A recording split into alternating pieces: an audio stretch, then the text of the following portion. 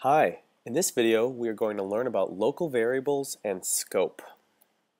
So when you declare a variable using the keyword var, you are making it a local variable. So that raises the question, what is a local variable? Well, a local variable is a variable that only exists inside of a function. Let's take a look at an example. So I've slightly modified our add1 and sum functions from earlier. So when you call add1x, we make a variable called result, which is equal to x plus 1, then we return the result. And then for sum, we make a variable called result, and that's equal to x plus y, and we return the result.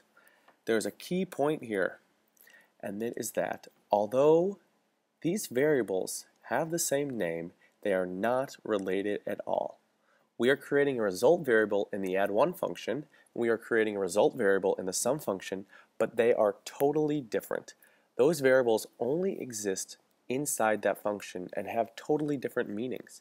The meaning of the result variable in the add1 function is the number with 1 added, but the meaning of the result variable in the sum function is the sum of x and y. So here, result is a local variable. It only exists in that function. So what is scope? Scope refers to where a variable exists.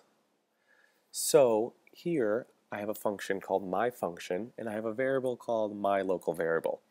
So I have three arrows drawn, and the question is, does this variable, myLocalVariable, exist at these three different points? So the answer for the first one is no, it doesn't exist in the top because we're not in the function. The answer to the second one is yes, that variable does exist inside that function. And the answer to the third one is no. When we leave that function, it no longer exists. And as a general rule, a variable exists within the brackets that is defined. So we have our common for loop here, and we declare a variable I equal to 0, while I is less than 10, I plus plus.